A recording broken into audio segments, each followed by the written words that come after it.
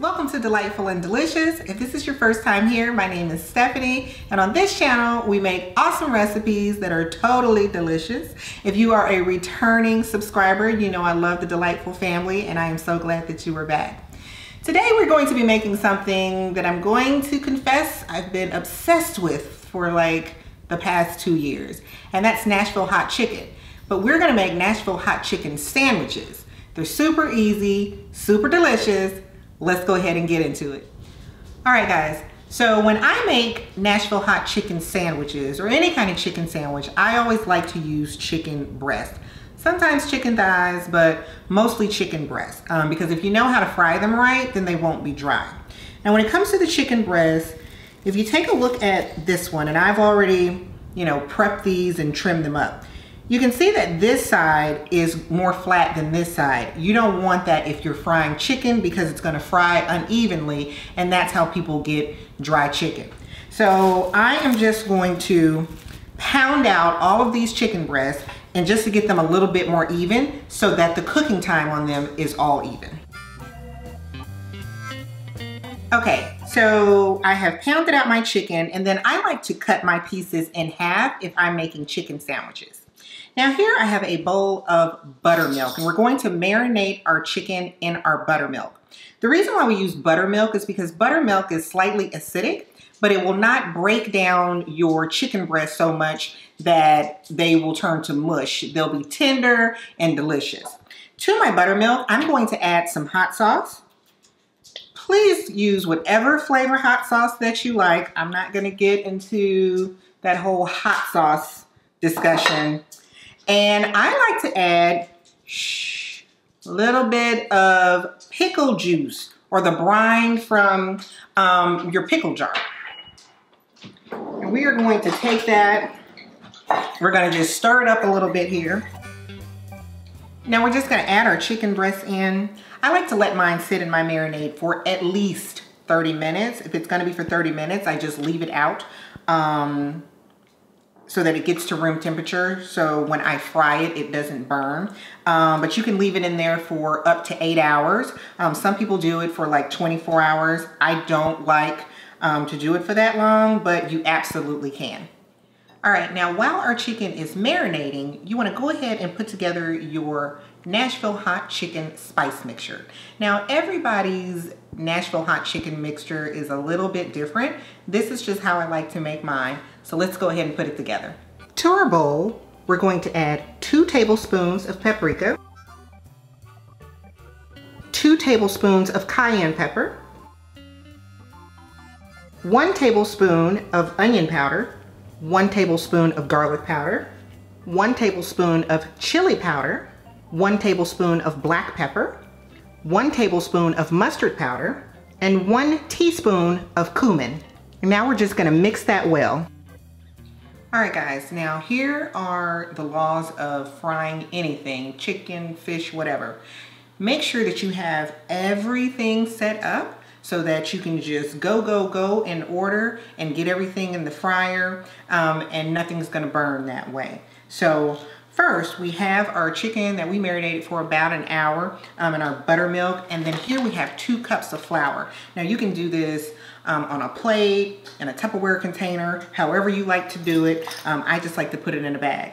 We're gonna take about 2 tablespoons of our seasoning, add them to our flour so we can season our flour. Please make sure you are seasoning your flour. Nobody wants flavorless chicken. And I like to do a couple of pieces at a time. We're gonna mash this to make sure that we get it well coated. Then we're gonna take it out. We're gonna pop it back in our buttermilk. That's right, we're gonna double dip it because this is going to make our chicken extra crispy. And sometimes I use my hands, sometimes I use the tongs. Just go with the flow. You wanna put it in there, make sure you get it well coated. I like to kind of mash that flour down into my chicken. You wanna shake off your excess and then pop it onto a cookie sheet with a rack on it. All right, now we're gonna get the rest of our chicken in our flour. We're going to double coat it, get them all on the rack, and then we're gonna get started frying. I have my oil heating up. It's already up to about 325, which is what I like to fry my chicken at.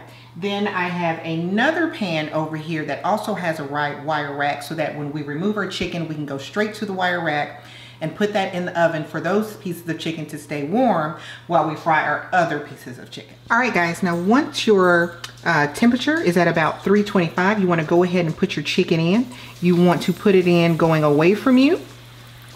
And you don't wanna overcrowd your chicken, so I only do 2 to 3 pieces at a time.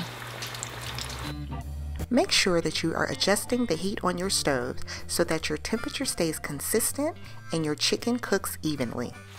All right, guys, now our chicken has been cooking for about 5 minutes each side. Look at how gorgeous that is. Beautiful, perfectly golden brown chicken, cooked all the way through. Remember, we're doing this in batches. What I like to do right after I take it out of the oil is sprinkle it with some kosher salt on both sides. Now guys, when we're done frying our chicken, don't throw the oil out yet. We have one more step to go that we're gonna use the oil for. All right, y'all. Now our beautiful chicken is golden brown, juicy, cooked all the way through, absolutely fabulous. Take a listen to this. You hear that crispiness? That's what double dipping your chicken will do. For our hot chicken sauce, we're going to take 2 tablespoons of our spice mixture, 1 tablespoon of brown sugar, and this is going to balance out the heat, you guys. We're going to take a 1/2 cup of that hot frying oil that we cooked our chicken in, and we're going to mix this all up well so we can make sure that we dissolve the sugar. So now we have our lovely chicken. Remember when we took it out of the oil, we sprinkled some sea salt over it to add a little bit of salt to it. We're now just going to take that oil that we just made, that spice mix, and we're going to put that all over our chicken, baby. You can also use a spoon to just drizzle it over the chicken if you want to. Remember, it's got that yummy brown sugar in it to balance the heat out of all of the cayenne pepper that we have in here.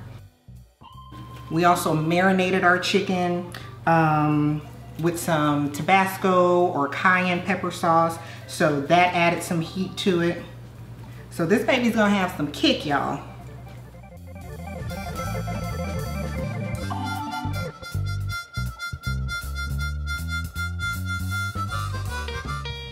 Okay, y'all, and then what I like to do is I like to go back into my spice mix, baby, and sprinkle some of that over it. So yes, this is gonna be hot. And if you have somebody who doesn't like it super hot, then you can leave this step out. But I'm like, why eat Nashville hot chicken if you're not gonna be sweating? I'm just saying. Now, I have some buns here that I lightly toasted, and I'm gonna take some more of that oil and just put it on there.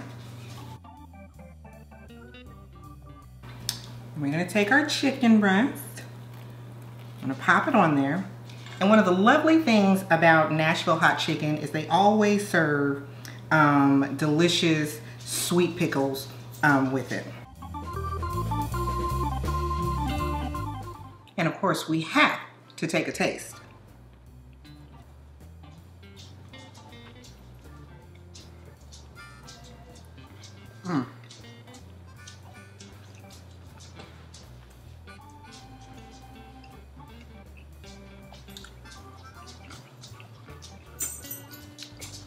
Oh my God. Man, it's spicy. It's got a good heat to it. We put that brown sugar in it to balance out that heat, so it's got a little bit of sweetness to it. We double dip that chicken in our batter so it's extra crispy. Mmm.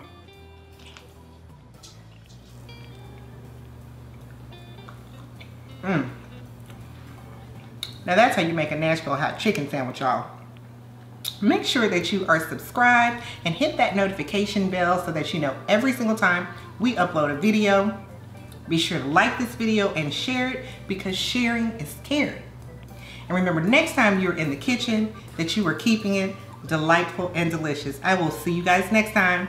Bye.